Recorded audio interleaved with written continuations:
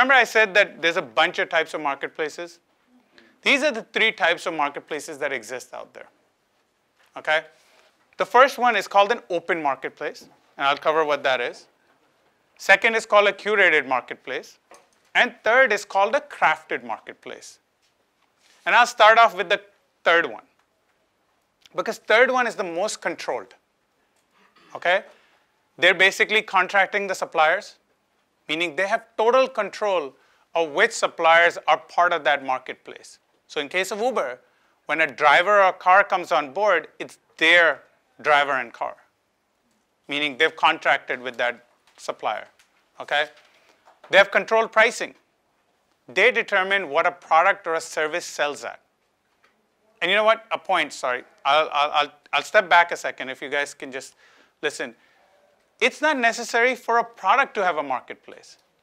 Services have just as big a market to have marketplace.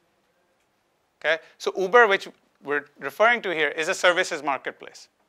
Right? It's not a product. It's a taxi service. Okay? So remember that it's not just about products, it's also services, and I know that I go back to saying product, product, product all the time, but it's actually services as well. Okay?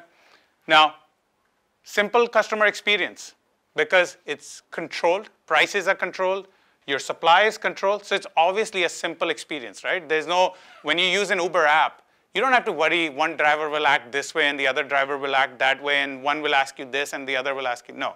It's a very standardized experience. Okay? Service is guaranteed. There's a problem, you call them. Say, look, I got a problem with one of your drivers, and they make sure that you're taken care of. Right? Platform as a service. So again, every driver is given a mobile phone, they're given an app.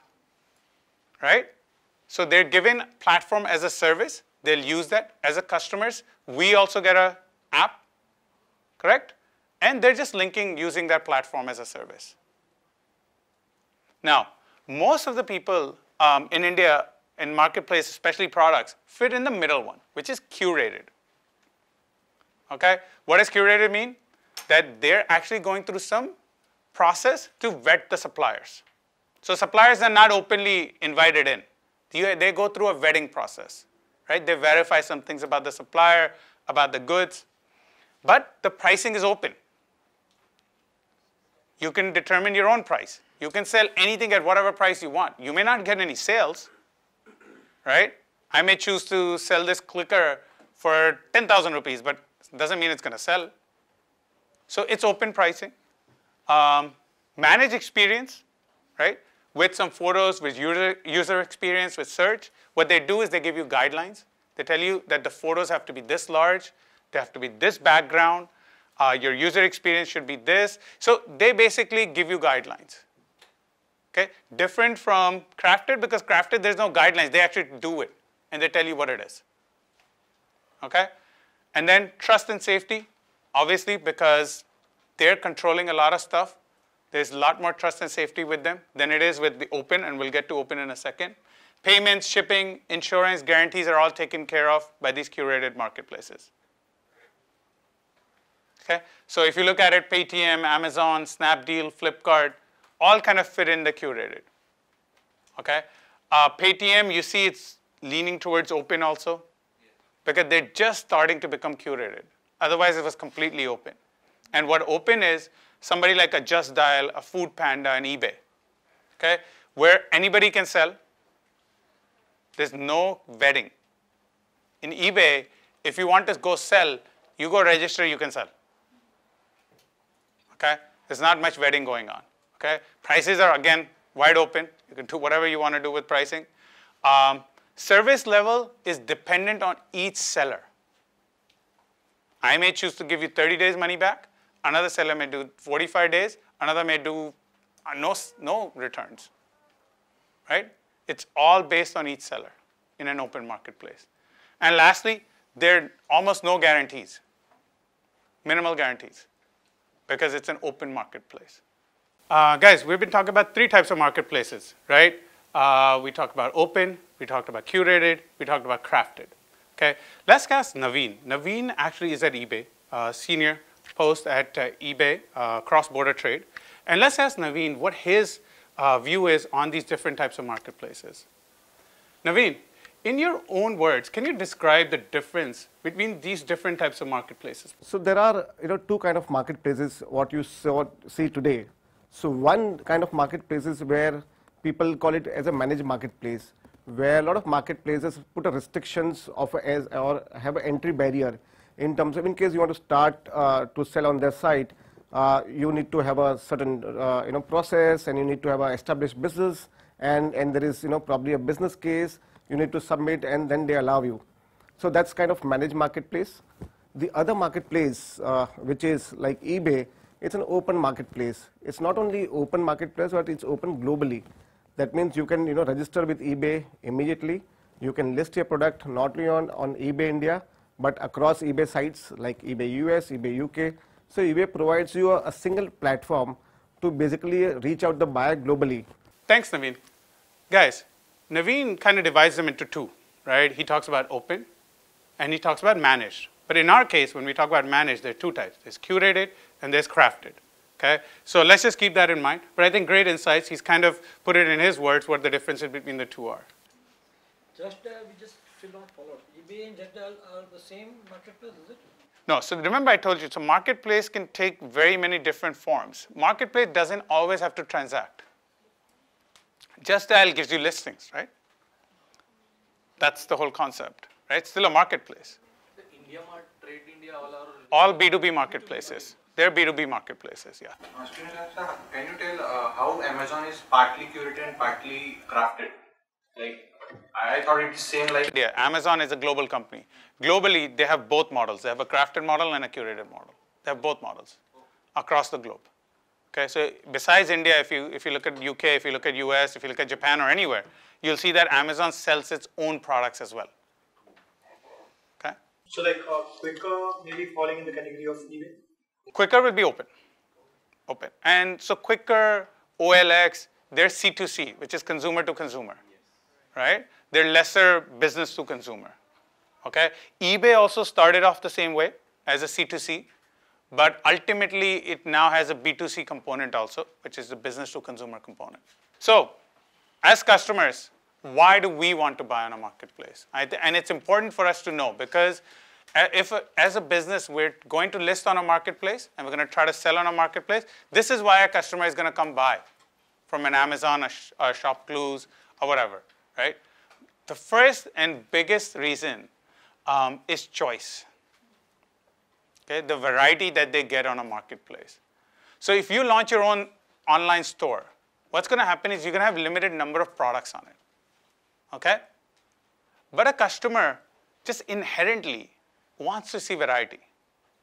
Unless you're that small set that know what you want and you just go online and buy it. Most customers are not like that. They need to see variety. They need more options. Can I see a different color? Right? I know I want red, but you know what? I'll think yellow bhi dikha do. Right? That mentality doesn't go away. So marketplaces, and by the way, we're laughing that we think it's an Indian thing, but it's not. It's across the globe. That's why marketplaces are the most successful e-com players there are.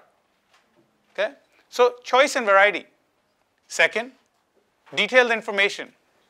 Very truthfully, this is one of the other big reasons why marketplaces do well. They force you to give more attributes about a product. They force you to put a better content on the product, right? Your better product description, better product name. And you know why? Because as customers, think about it. कोई आपको बोले कि ये clicker है, खरीद लो. I don't know what the clicker does, right? I have not told you that this is a slide changer that works on a Mac, that works on a PC. It also has a laser pointer to it, and I can play videos from it. Now, once you give me this information, I see value in buying this product. But you know what? Most retail businesses that go online don't understand this. They think everybody's like them. They know what this is, right? Doesn't happen that way. Marketplaces force you, and that's why huge advantage for a buyer to go on a marketplace. They'll find everything about it. At times, I'm telling you, even when I'm buying a phone, on a marketplace, there's more information to buy that phone than anywhere else. So obviously my first choice is to go look on a marketplace then. Correct? Sorry? How can they afford? They force you. They don't afford themselves. They force the seller to put more information. So on a standardized product, just for your information, the way they work is when the first seller comes, that's the person that's loaded with work because they have to give all the information. All the other sellers can simply come and just sell another product of the same kind. But the first one that lists is the one that has all the load. Okay? So, but it's that way. Okay? So if you want to be there, you pay for it. Thirdly, why do the people want to come buy on marketplaces? There's reviews. Because marketplaces are constantly working on getting your review. You buy something, you get an email in 2 or 3 days. How did you like this product? If you don't reply back, they'll send you to another 15 days. How did you like the product? Why? Because people want to see other people's opinion about the product or service. Correct? I don't think any of us would go out and buy something without asking. So by the way, I don't know if I covered this stat. Maybe I did. 90%, remember, all purchases are socially influenced. Yes. If you keep this in mind, right? 90%. 90%, not online. 90% online, offline, doesn't matter. All purchases in the world are socially influenced. Can you elaborate on that? So like I mentioned, I think before, So mouth to mouth in a way. mouth to mouth, I see it, I see somebody wearing it, I ask someone, what do you think about this? How do you like it? Should I buy that? How many times can any of you realistically tell me you go buy a product without asking someone's opinion? You don't, so that's why he's, I said 90%, right? I got 45 people, I got 2, great.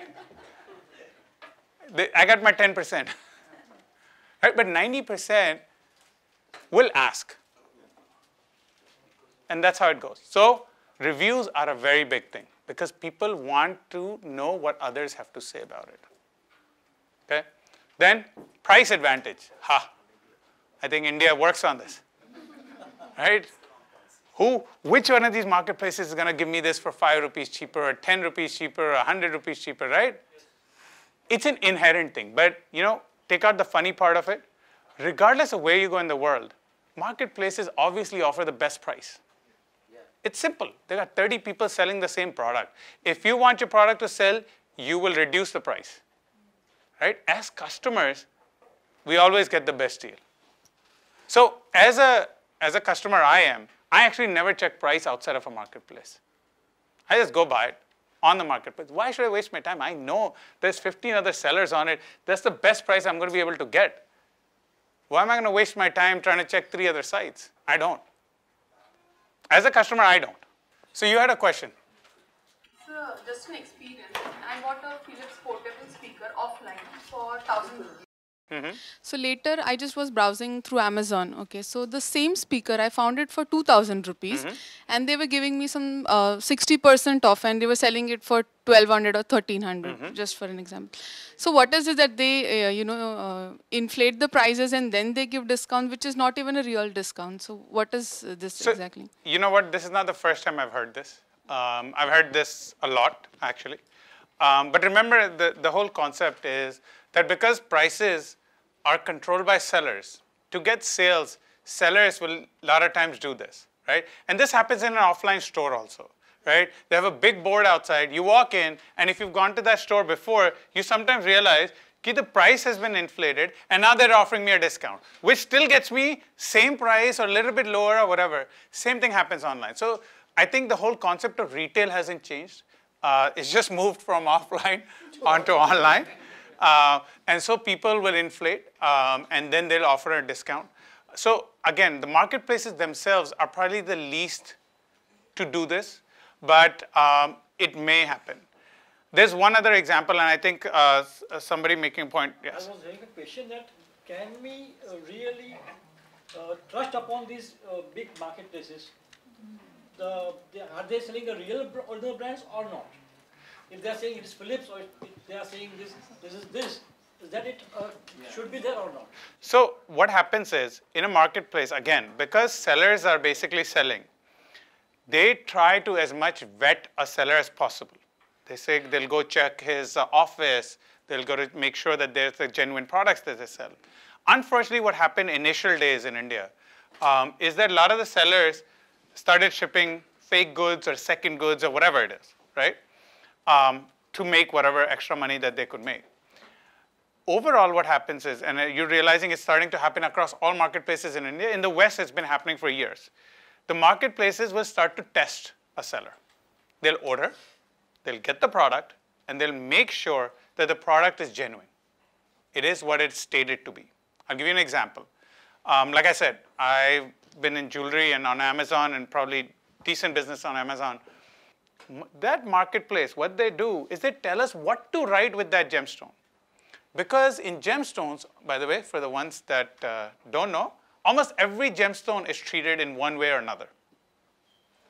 Okay, that's how it is. Okay? Every single one. So if 99%, 1% that are not are very expensive. Okay, so Amazon slowly has been asking us to put exact treatments with the name. Now it obviously affects sales, but they do it across to every seller there is. So everybody's sales is impacted the same way. But when it comes to trusting these guys, I think over time in India also, they will develop all of these processes. They're already starting to do it, okay? If you heard in China, Alibaba, people were claiming that they're selling all kinds of seconds. And Alibaba has been just starting to kick people out, all the sellers out. So if you start selling non-genuine products, they will just kick you out. Okay? Amazon, even if you sell a genuine product and you just don't have the writing to state what it is exactly, they will give you some time. If you don't follow it, they'll kick you out. It doesn't matter. They don't care because they want the trust to build. Flipkart, Snapdeal, ShopClues, they're starting to do all these. So again, these things all will get solved over time. So again, like I said, I've seen this happen in the US the same way. Initial days when Amazon was launched, you used to have all kinds of problems. Today, you don't worry. I'm telling you. Just like I told you how I shop. I don't look. I close my eyes and buy it. Because if it comes wrong, they're going to fix it. Okay? And that's how they are. I'll give you one example. Okay? A year and a half ago, I was in the US for a few days, and I ordered sports shoes for my son. Okay, I was not getting them here, so I ordered it from Amazon. And again, I ordered it online. I don't walk into a store. So I ordered it online. They gave me a date that it's going to be delivered that day. Okay, so I said my flight is next day. It's okay. That day comes, shoes don't come. I said, oh shoot, I got a flight tomorrow. So I call Amazon, very angry that, damn it, where's my shoes? Because I got a flight tomorrow. He says, sorry, sir, the seller has delayed the shipment, and you won't be getting the shoes. So I was very angry. I said, okay, cancel the order. So they said, sure, cancel the order. So I get on the plane the next day. I told my wife, sorry, didn't get it, whatever. Get on the plane the next day. I get a little message from Amazon. The message says, sir, the shoe has been shipped to you. I said, what? I just canceled my order last night. So anyway, on the plane, I call Amazon quickly before flight's going to close and whatever. I said, what? I called last night and told the order to cancel the order. Sir, it's okay. You can keep the shoe for free. Said, okay. Yeah. And this is not one. I have other instances where they do this. So it was the seller's mistake. They didn't meet the timeline. So they basically told the seller, you're not going to get the money for it. And the customer is just going to get the shoe for free. But you know what? They have a loyal customer in me forever. Because I know that if something goes wrong, I can trust them. Right? And that is slowly developing. The discount war is going on. What should be the, in online marketplaces, what should be the minimum EBITDA margin should be kept for a sustainability of the business? For in offline, there's some 15 to 20% EBITDA margin should be kept. for profitability and are going on. But So, online marketplaces, so online marketplaces, it's a decent, simple calculation. The only thing you're worrying about different from your offline is the commission you pay these guys, right? So as long as you factor that in, whatever you're keeping offline, just factor that 20, 22%, 30%, whatever they're charging you as commission, and you'll be okay. Okay. Very truthfully, I'm just helping out one entrepreneur on pricing, and there's no way to determine this. Every product is different for him. Okay, they have such different margins on every product, I cannot tell you. Because what's happening is if there's enough competition on the product, the pricing has to go down where your margins go down. Okay, and some products where there's not a lot of competition, the prices are high and as such margins are better. So it all depends on product, depends on what commission you're paying out on. So I think the fifth point we covered anyway, protection, refunds and return policies. We were talking about it, right? Marketplaces give you huge amount of trust by giving you better refund and return policies. And then lastly, they give you quick deliveries. How's it? Because they're forcing you. So as a seller, they tell you that if you don't meet your delivery dates, we're going to kick you out or we're going to penalize you. But still you can't say about quick compared to offline. No. So this is not a comparison. Yes, you're right. This is not a comparison to offline. Okay? All it's saying is that it's a comparison to another online store possibly. But Amazon has same day delivery. You have 4 hours delivery. 4 hours. Yes. Yeah. 4 hours you can have. You have 4 hours delivery. In the US, they're trying 2 hours. 90 rupees extra and you get it. Yeah. Ask me 6 hours delivery, no extra cost. Yeah, so they're all trying. They're all getting to that real-time level. I don't think they're going to get to. So you saw Flipkart is starting to partner with your local Kirana guy and all. Yeah. Because what they're saying is that to get you that 15-minute, half-hour delivery, they're going to partner with them so you do get that delivery. Okay? So, all right. Now, moving on.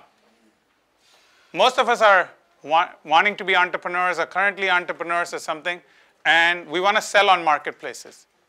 Here's some very basic things. Again, not very complicated, why it makes sense to sell on a marketplace. First of all, and foremost, they give you a global reach. Amazon today allows you not to only just sell in India, but the same product can be sold in the US, in UK, etc. You can actually become an international seller and sell across the globe. Okay? Marketplaces allow you very quickly to have a global reach. Okay? Second, very, very unique point. They allow you to realize the true value of a product. How do they do that? Imagine there's a denim maker, right? He or she makes denims. And they sell it in their local market for 500 to maybe 800 rupees, right? Now, imagine that they're able to list on a marketplace and find buyers across the nation to pay maybe 1,500 for it. Because maybe nationwide, that's the average price, correct? So realization of true value actually happens through a marketplace. Because the other is, you're forgetting, if you just list the product and compare it to all your other competitors, you'll also realize if your pricing is too low. Okay? And it's a reality, by the way. The denim example I didn't make up. It's actually a real person. They asked to hike the price. They hiked their price because when they sell it locally, it's only 500, 800 rupees. But when they went online, they realized that most average price point they were selling was 1,500. So why should they not sell at 1,500? Now, another example of this is art. Do you guys realize that art has no value? By intrinsic value, there's nothing. Right? So how does art get value? regard of others. Exactly. How do you get that? You need a market. You need a bunch of buyers out there to say कि मैं इतने में खरीद लूँगा, right? Again, online marketplaces have given art a new life. Okay? A small guy sitting in a small place somewhere making some paintings today can sell it across the globe at 100x of what he used to sell before. Okay? So realization of true value. Okay? The word is true because that's what the value is. The other advantage on selling on marketplace, analytics and insights. Like I said, they track everything. Who's coming, who's looking, who's buying, who's not buying, who comes back. You can use those analytics and insights. Okay? And last, they help you reduce costs. Okay? I don't know if everybody agrees to this, but it does happen in most businesses. Because they first of all get you volume. Because if you're selling more, you should be able to reduce costs. Second, because their processes allow them to negotiate costs. So when you ship something through a marketplace versus if you ship it yourself, their cost is lower. Because they're shipping volume, bulk. Right? So they have negotiated rates. The most important thing what they do is acquisition of customer. We have to pay big rupees, big money Correct. for that. Correct. That's the big cost what Yes. we are spending for. Yes. When we are saying global reach, and we are saying that we are not only allowing that customer to sell in India but across the globe, but then how about the shipping part and transportation part? Won't it add to the cost, or will they keep it the same cost, or what will be the cost? So costs go up. The transportation costs obviously go up. So the way the marketplaces work is they configure domestic costs, they configure international costs. So depending on where the buyer is coming from, a different shipping cost is showed to them. Right? I recently bought something on Amazon India that was shipped from the US. Okay? I don't know why. The seller is selling in India. He sits in the US, and so the shipping cost was slightly higher. Not too high. It was slightly higher. So instead of 50 rupees, I think there was 90 rupees or something. But it was slightly higher than if I had bought domestically. Yeah. Okay. So like I said, across the globe, all leading online sites are marketplaces. Okay? Mercado Libre out of South America is one of the largest e-com players out of South America. Again, marketplace. Look at Amazon. Forget India. Amazon in UK, Amazon in other countries is the leading website. Okay? If you look at China, Tmall and Alibaba lead. Okay? Again, marketplaces. Japan and other countries, Rakuten leads. Right? India, obviously, Flipkart leads. Right? Think about Philippines. Smaller economy. The leader is Lazada, which is another marketplace. I just use these examples, okay? But if you go across the globe, the leading online sites are marketplaces. Okay? Yeah. Talk about this product selling and buying. What about the service marketplace like consultation and like service platform like Fiverr? What's the future of those marketplaces in India? Like doctor on demand of US. So like Practo, all of these guys are starting. It's a marketplace. That's why I said my definition of marketplace is much broader than what you're thinking. Okay, Practo is a marketplace. Okay, because what they're doing is on one side they're bringing doctors in, on the other side they're bringing patients in. It's a marketplace. Okay, that's why I said the transaction doesn't have to happen for it to be called a marketplace. Services, obviously medicine is already starting, like I just mentioned, right? But other services are also starting. So home services, you're starting to see more and more, right? Where aggregation is happening for your AC guys, your pest guys, your plumbers, your electricians. Simber is there. There's Urban Clap. There's House Joy. There's Time Savers. So all services are ultimately coming in this marketplace model, because that gives you more democratic pricing. Yes, absolutely. Yeah, yeah.